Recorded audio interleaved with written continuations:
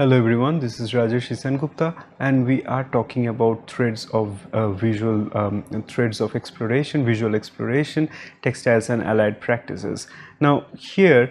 in the last lecture, we have ended our discussion on this particular kind of cotton fabric, which is called muslin, in which the thread count can go up to 1000, and for that reason, which is also this fabric has also been known as woven air. Now what we find that how this kind of fabric is then sort of implemented back on that on the paintings or in the visual representations. In the left side of the screen, we have an image of Shah Jahan, and this is an image which was drawn in the Mughal court and by Muhammad Abid, who was a son of Akhariza, and then this painting is done in the early 17th century. And in this one, what we find here is that Shah Jahan is wearing an angrakha or a jama, which is this long, which starts from the shoulder and then it sort of flows until the knees or like beneath the knees, and where we find that he's shown here wearing this jama, but this jama is almost transparent. In the upper body we can almost see part of his body, this tone of his skin and everything else, but still he is wearing the jama. And then in the lower body we can very well see the pajama, which is there. This purplish tone of the pajama is also revealed through this jama, which is there on the top layer of it. So this sheer quality, this diaphanous quality of the fabric is something that we find that is there in this portrait, was achievable only because of this kind of muslin. So the muslin that we have on screen in the right side, in which we can see that if a hand is passed through this layer of muslin cloth, then the hand with its color and everything is revealed through its layer. And similar kind of character we can also find that to be there in this miniature painting, which was made more than 300 years from today, and in which one we find that how in this one how this sheer quality, this diaphanous nature of the fabric is exemplified. Now we also need to understand that if we are talking about this particular kind of cotton, it does not mean that this kind of cotton was available to everyone. So this is a very specific kind of cotton which was only made in part of the eastern India, mostly in Bengal. So that means that it is not something that was easily available to most of the people in Bengal. This very specialized mean of cotton production, this muslin production, went side by side with many other production of coarse cotton, and that's the reason what we find here is this very specialized this cotton production, muslin production, was reserved for the highest of the authority, and that's the reason we do not really see this kind of muslin cloth is been worn by the people who will be working in the agricultural field, or even the local zamindars or the landlords and people like them. So if this is one of the things we find, we also see that Bengal in the 16th and 17th century was one of the highest revenue generating state for the Mughals. So for that reason, flaunting their dominance over Bengal is something that is also implied through having this very expensive and super specialized muslin cloth on their body and being featured in this miniature painting. So having this particular kind of fabric in this painting is not coincidental. It is not something that we can consider to be just a choice, but it was a very conscious choice for the emperors, also for the artist, to proclaim certain this political aspects of the Mughal rule, that how Bengal was under the dominance of the Mughals during that time, and then the most precious, perhaps the most precious textile that came from Bengal is then we find that to be reserved for the highest of the authority of the Mughal rule. So in this ways we find that how this material we are talking about, if we go with the thread count which can go between 500 to 1000, and how that kind of material quality and then the technique of spinning and weaving and then making muslin or woven air is something that is, it has its one aspect that is related to the technicalities, materiality and everything else. On the other hand, we find that to be like, I mean, how the skill of like, I mean, particularly making this kind of yarn is there. It's a very specialized kind of skill. We are talking about the local knowledge, but then the local knowledge and then the material, technique, all of them are then connected to the state politics, and then how all those things kind of like, I mean, come up in the visual representation, or the visual representation bear certain indication towards all these complicated relationships, and in which we find that the cotton fabric is there present, but then like, I mean, the cotton fabric is present here as a reminder of all these different kind of relationships between material, technique, skill, knowledge system, politics, culture and so on. So that is how we can also see that how textile, like, I mean, starting with like, I mean, the materiality of the textile can lead us to understanding the larger patterns of societal and cultural flow. So after cotton, we talk about silk fiber, and in silk fiber, we, as I have already mentioned, that silk is something that is extracted from animals. It is a protein based fiber, unlike cellulose based fiber. So cellulose based fiber as cotton is something that is one of the hardest fibers to dye, and then like, I mean, silk and wool will find that to be much more receptive to dyes. So what happens with silk production? So silk production, we find that from the northeastern region in India had been active in making silk. As Stephen Cohen, textile scholar, he argues or he proposes that, I mean, how for the at least for the last 3 millennia or even more than that, there were silk production northeastern parts of India. Now, in terms of silk production, what we find that to be there is that the broad generalization is that the mulberry silk that was mostly cultivated in China, that showed the path to the other Asian countries for making silk, and including the Indian subcontinent. However, some of the early specimens which were found from northeastern India, that had shown that, I mean, it's not the mulberry silk which was primarily found from the northeastern regions, but it was much more kind of the wild silk like the eri, muga and so on. So those kind of silk, what we find that to be there in the northeastern states. Now after that, there are also some of the there are also some of the other specimens which are found from the Indus Valley sites as well. So it is not quite clear if the Indus Valley sites, they had silk production units there, or the silk arrived from somewhere else in the Indian subcontinent. However, it also shows that, I mean, how the silk production was active in various parts of the Indian subcontinent, even in the 3rd millennia BC. And so like, I mean, so if this is something we find that to be there, and mostly what happens in terms of like the mulberry silk production, something that we see there is that in the silk moths, the silkworms are sort of like, I mean, fed this mulberry leaves, and that is how like, I mean, that is how like, I mean, silk has been harvested for millennia. And this is one of the predominant ways of harvesting silk that we find in China as well. In the agricultural fields and all, we will have the mulberry trees in the fields and so on, and where like, I mean, alongside agriculture, the silk or the sericulture would also take place, something we also find today in India as well. And after like, I mean, this silkworms would feed into this mulberry leaves, and then they will form this cocoon, and this cocoons, we find it here in the left side of the screen, in which we see that there is this structure made of bamboo, and in which like, I mean, as many as cocoons that we can see them to be there, that can be sort of like, I mean, kept. And then these cocoons are allowed to sort of like, I mean, form this protective sort of a surface, or like, I mean, a protective layer around them, and this fibery layer that we find that to be there is the base of the silk. Now once like, I mean, this silk formation is done, then like, I mean, this cocoon cocoons are then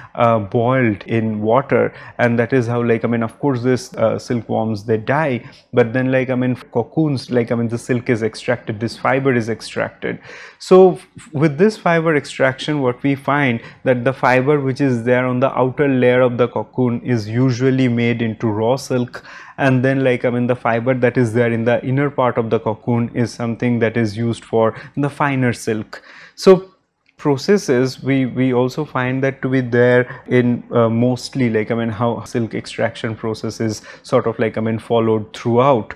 Now one of the very specific kind of silk we also find that to be there, that is called the airy silk. And airy silk is something that is called the ahimsa silk, in which, like, I mean, the silk, this worms are allowed to sort of, like, I mean, get out of this cocoon, and then, like, I mean, the silk is extracted from it. These creatures, they do not die, and so that's the reason it is called as ahimsa silk. And how that is, like, I mean, how this production process is different from the other much more sort of, like, I mean, the predominant means of silk production. Now in the right side of the image, we also find that there is this yarn making which is going on here. So after, like, I mean, this particular way in which this fiber is extracted from this worms, the silkworms, and then it also sort of, like, I mean, goes through the process of cleaning, and then, like, I mean, finally when we have, like, I mean, the fiber being ready to be spun, and then, like, I mean, there's also sort of, like, I mean, spun in the spindle, different kind of spindle that can be, and then, like, I mean, the yarns are sort of, like, I mean, made there. So a lot of times we find that, I mean, for silk, it depends on what kind of worm we are talking about. Based on that, we have also different varieties of silk, and also, like, I mean, different kind of color we also find it there.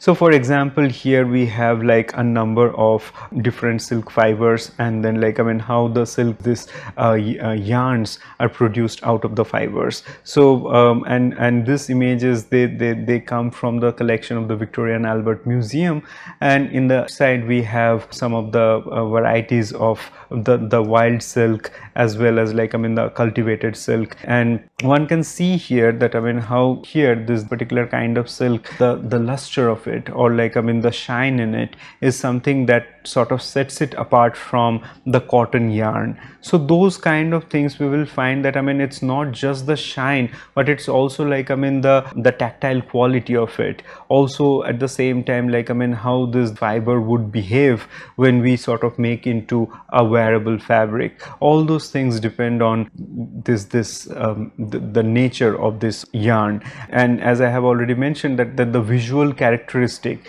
is not something that is separated from its material characteristics. So these issues can be sort of, like, I mean, also read into there. Now here, like, I mean, if we compare this, like, I mean, the kind of, like, I mean, this the evenness in the fibers, or like the yarn that we see here in this particular, you know, formation, and how that is different from, like, I mean, the yarn formation here. It is much more kind of crimp and much more sort of, like, I mean, this is not really as fine as the one that we have in the left side of this image. So all these different kinds of silk we find that to be there, and as I have mentioned that there are many different kinds of silk, like the mulberry silk, airy silk, muga silk, tussar silk. So all those different kinds of silk all are extracted from this silkworm.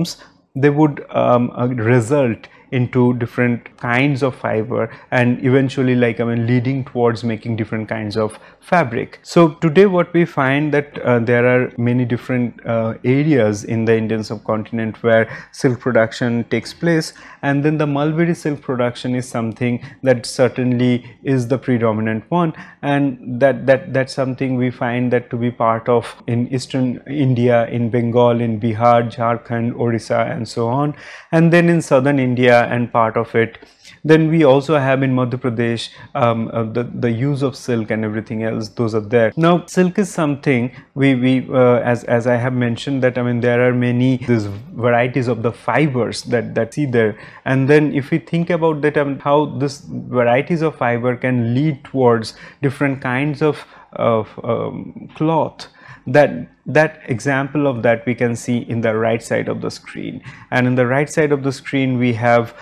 this Tasar weft ikat, that is this one from Nuapatna in Odisha, in which one we see that the Tasar silk, like I mean this unevenness of the Tasar silk, or like I mean perhaps the kind of like I mean you know one can see each and every fiber of it. So those things we can certainly see that there in this Tasar silk, this stole, and how that Tasar silk is different from the airy silk of Kachar and Assam. So like I mean the airy silk that here, and this is something that is different from like I mean how the Tasar is there. And then of course we also have the Muga silk from Guwahati, and Assam is known for its Muga silk, and I mean of course like I mean airy silk as well, but like I mean also like I mean very much known for the Muga silk and how the wearables are made from it. If we also make a comparison between like I mean how this three varieties of silk that we have on screen are there presented here,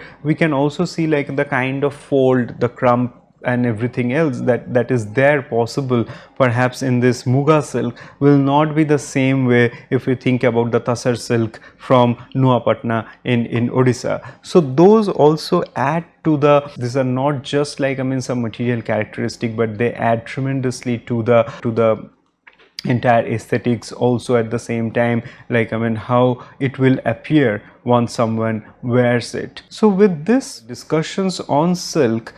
we will go back to this image that we have already studied, and that is the portrait of Shah Jahan. So if we have like I mean one part of the fabric, that is this jama that I mean he wears on his body, that is made of this fine Bengal muslin, then something we find that to be there that is made of silk, and that is the sash. I mean of course he also wears this like I mean this woven silk pajama that is there, this bright purple color pajama. But we also, what I wanted to sort of like I mean focus on this particular sash or patka that we find that to be there on his waist, and like I mean the ends of it is hanging, right? So this is something that we have, like I mean the sash is also like I mean it's a wearable for men, and we find that to be there very much in fashion during the early modern period in the Indian subcontinent. So in the Mughal court we find that I mean sash or patka is something that is worn by the courtiers and of course like I mean the royals. And in this one we find that how sash is sort of like I mean tied in the waist, and it is not just for tying and for just as a fashion statement, but it is also used for holding certain things. So for example, we find this bejeweled dagger which is also tied to this sash in the waistline. Sometimes this waistcloth is also used for like I mean keeping money and other important resources which can be sort of like I mean pulled inside this sash. So if this is something we find that to be there, and then what are the other characteristics we find in the sash? We see that I mean of course like I mean these two ends are hanging, and in these two ends we have also a lot of detailed motifs. So in the right side of the screen I wanted to show this another sash, and that is it's a sash with a floral border, and in which both silk and cotton is used in its warp and weft. And then like I mean silk threads are then used for making the embroidered motifs that appear on the border here. So the floral motifs that we find that to be there on the border, and then the continuous creeper motifs that sort of like I mean run across this. So those characteristics we definitely find them to be there featured in this sash as well, in which we find that clear there are like continuous borders which are running there. And in some cases we also find that I mean how there would be like I mean extra set of decorations or ornamentations featured in the ends of the sash. So something that we have in this one in the right side of the screen. So this is something we find that I mean how putting this object right beside the visual representation of the object can make us think about its larger relevance, and then thinking about not only just as a fashion, understanding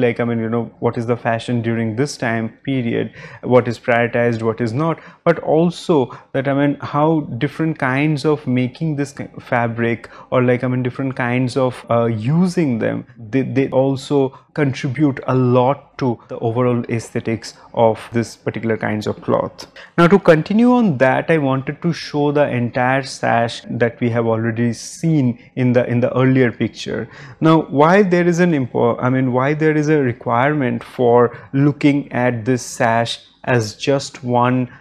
untailored piece of fabric, and then looking at it as something that is tied on the waistline, right? So with that, what happens is that when we see this one untailored piece of fabric with this continuous borders here, and then the extra ornamentation in these two edges, with those ones, what we find that how the material made in the workshops of the makers, the embroiders, then how this fabric is when it is made, the wearer's perspective was already taken into account, that the edges, these two edges of it, these two edges would be hanging from the waist, and that's the reason these two edges would be visible to the viewers. And since sash is something that is sort of tied in the waist, then any decoration which comes perhaps in the middle of the cloth will not be visible to anyone, and that is the reason the middle portion and most of the part of this fabric has been left without much decoration. It is not the same for all sashes, but mostly we will find that how there is always stress on this continuous borders and the edges which would be hanging, and that also something that talks about how the aesthetics of sash is also intertwined with the utilitarian aspect of sash. And here I just wanted to show this one sash. Of course, this is the detail from the one we have already studied, in which we see that how the silk threads are very carefully employed with the color variation and everything to show this marigold flowers, and then how the floral motifs are very carefully sort of selected and put forward in the edges of this sash. With that, we also look into that the other kind of silk thread which is much employed in brocade silk weaving and also for embroidery and so on, and that we understand as zari, or the metal wrapped silk thread. So in this case, what happens, we find that there are metal, so for example there can be gold, silver, copper and so on, and when metal is heated, then there are ways in which how the metal is pulled from the entire matrix, and then the pulling of the metal from it when it is heated, when it is molten, and then what happens is one can see that the wear formation that takes place for its elasticity. Then when this very thin wares are produced, then it is immediately wrapped around the silk thread, and then that is how the zari threads are produced. So in this case, what happens, we see that the zari threads are something that sort of it has a silk core, and then the silk core would be wrapped with this metallic threads. So there are two kinds of wrapping that we also find that to be there, at least what Stephen Cohen and Rosemary Krill, they also suggest that one is a Z or Z and the other one is S. So imagine if if this is the silk thread, and then the metal thread is sort of wrapped like this, which is anti-clockwise, then that is called the Z sort of wrapping. And then in the other way in which this clockwise wrapping is done, and that is the one which is the S kind of like wrapping. Now in these two cases, what we find that in the mostly in the North Indian samples and many of the samples which are found from Deccan and also part of southern India follow this Z kind of metal wire wrapping. However, the ones which we find in Iran and part of Middle East, in which we find that the S kind of carve is shown. Now for the S carve, we also find that in many of the Deccani and South Indian specimens would also feature this kind of S carve zari threads. And the zari threads are something that we find that if one of the ways in incorporating metal is to have like this zari threads, there are also other ways in which we find that the different kinds of metallic embellishments are employed in making threads. So for example, the one we have in the left side of the screen, we have that there are different kinds of like bits of metal, and then like perhaps sometime like pieces of metal which are incorporated in making this kind of zari, of course which are not really meant to be like worn directly on skin, but on the layer on top of some other layer. However, like how this kind of threads are also part of like making zari, and then the zari threads are also used in making this another very special embroidery technique that is called as zardozi, in which we find that there's different kind of like metal fragments and then like pieces of metal and different kind of embellishments are the ones which would be incorporated there. Now in the side of the screen, we have another sash that comes from Deccan and from the 18th century, and I'll just go through its and comes from the Museum of Fine Arts Boston's collection. And in this one, I'll just go through the specificities of its technique. So it is cotton plain weave with silk and gold colored metal strip wrapped on silk core embroidery, silk, couched metallic yarns and metallic fringes. So what we have here that there is cotton plain weave that is there in the body, but then like the embroidery is done with like silk yarn, but at the same time like the zari yarn, in which like we have the gold colored metal strips, and then like of course the zari yarn which is also gold colored, and then those all are then employed for making the embroidery. Now we also find this the metallic fringes which are then attached at the end of this fabric. That is something that we find that how this zari is used not extensively in the embroidery but also in the fringes. And fringes is something we can also imagine that if the ends of the sash is hanging from the waistline, then the fringes would also be very much visible. So for making like drawing attraction to that, we find how the zari threads can be useful for it. So this is again going back to this idea about like how utility, aesthetics and making of these textiles all are interconnected, and these different kinds of material which are used for making this one piece of fabric are also very much strategic, and it's never really coincidental. Thank you. We'll talk about the other materials in the next lecture.